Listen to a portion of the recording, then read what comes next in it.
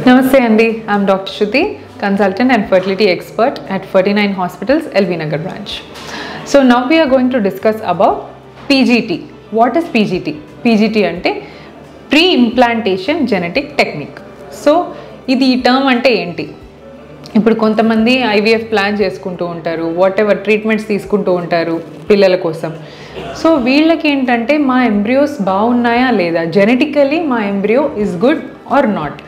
Because embryo genetically కరెక్ట్గా ఉంటేనే అది ఒక హెల్తీ ప్రెగ్నెన్సీ, మనకి 9 months వరకు డెలివరీ దాకా ఒక హెల్తీ బేబీని ఇచ్చే ఛాన్సెస్ ఉంటాయి. అదే జెనెటికల్లీ అబ్నార్మల్ ఎంబ్రియో కనుక ఫామ్ అయితే అది అబార్ట్ అయ్యే ఛాన్స్ ఉంటుంది, లేదా ప్రెగ్నెన్సీ ఫెయిల్ అయ్యే ఛాన్స్ ఉంటుంది, లేదా మధ్యలోనే బేబీకి అనామలీ వచ్చి టర్మినేట్ చేయాల్సిన అవసరం ఉంటుందన్నమాట. So genetically normal embryos and genetically abnormal ఎంబ్రియోస్ని differentiate చేయడానికి ఈ టెస్ట్ అనేది చేయించుకోవాల్సిన అవసరం ఉంటుంది. So PGT as I told, ఇది అందరికీ అవసరమా? ఇప్పుడు ఒక యంగ్ కపుల్ వాకిన్ అయ్యారు, 25, 26 year అండ్ 30 year హస్బెండ్ అనుకోండి, వాళ్ళకి ఏదో ట్యూబల్ బ్లాక్ ప్రాబ్లం ఉంది. సో ఇలాంటి వాళ్ళకి ఏంటంటే జస్ట్ బికాజ్ వాళ్ళకి ట్యూబ్స్ బ్లాక్ అయ్యాయి కాబట్టే మనం IVF చేసుకోమని చెప్తున్నాం. సో ఇలాంటి వాళ్ళకి జెనెటిక్ టెస్టులు చేయాల్సిన అవసరం లేదండి. Because wife is genetically normal, husband కూడా నార్మల్గానే ఉన్నారు, బట్ ఓన్లీ ఒక ట్యూబ్ ప్రాబ్లం వల్ల వాళ్ళు ప్రెగ్నెన్సీ ప్లాన్ చేసుకోలేకపోతున్నారు కాబట్టి వీళ్ళకి PGTA ఇలాంటి వాళ్ళకి అవసరం లేదు. బట్ మీరు కపుల్ ఏజ్ వచ్చేసి wife age more than 38 years ఉండి అండ్ ప్రీవియస్గా ఎన్నో IVFs ఫెయిల్ అయ్యి 2-3 IVFs ఫెయిల్ అవ్వడం, దీన్ని రికరెంట్ ఇంప్లాంటేషన్ ఫెయిల్యూర్ అంటారనమాట. సో ఇలా ఇంప్లాంటేషన్ ఫెయిల్యూర్ అయినా అంటే బేబీని ట్రాన్స్ఫర్ చేసినా కూడా అది అతుక్కోవట్లేదు అన్నట్టు. సో ఇలాంటివి more than 2 or more than 3 failures ఉన్నా and pregnancy అందడము and immediately 2-3 monthsలో miscarriage అయిపోయినా దీన్ని రికరెంట్ ప్రెగ్నెన్సీ లాస్ అంటారనమాట. సో మోర్ దెన్ 2 miscarriages అలా ఉందనుకోండి, so definitely some kind of a genetic problem ఉండొచ్చు అనేది మనకి డౌట్ఫుల్గా ఉండాలి. సో ఇలాంటి couple when they are planning for pregnancy or when they are planning for IVF, definitely ఎంబ్రియోకి మనం test చేసి జెనెటికలీ నార్మల్ ఎంబ్రియోనే పెట్టుకునే ఛాన్సెస్ ఉంటాయన్నమాట. అండ్ ఆల్రెడీ వీళ్ళకి ప్రీవియస్ ట్రైజోమీ అంటే previous abnormal babies పుట్టడము, previous genetical problem ఉన్న బేబీలు పుట్టినట్టయితే వీళ్ళకి మాత్రం ఇలాంటి టెస్టులు చేస్తామన్నట్టు. సో ఇలాంటి వాళ్ళకి PGTA అనే టెస్ట్ చేస్తాం. అదే ఫ్యామిలీలో ఆల్రెడీ కొన్ని డిజీజ్ రన్ అవుతుంది, థాలసీమియా అనో, హంటింగ్టన్స్ అనో, we have lots of genetic problems ఉంటాయి.